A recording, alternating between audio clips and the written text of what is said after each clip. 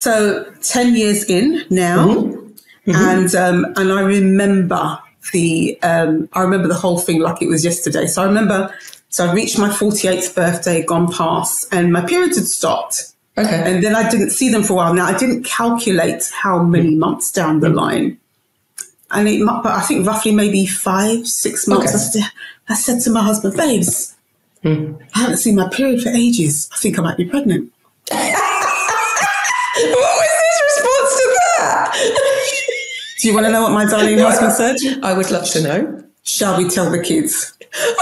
I said, don't you dare.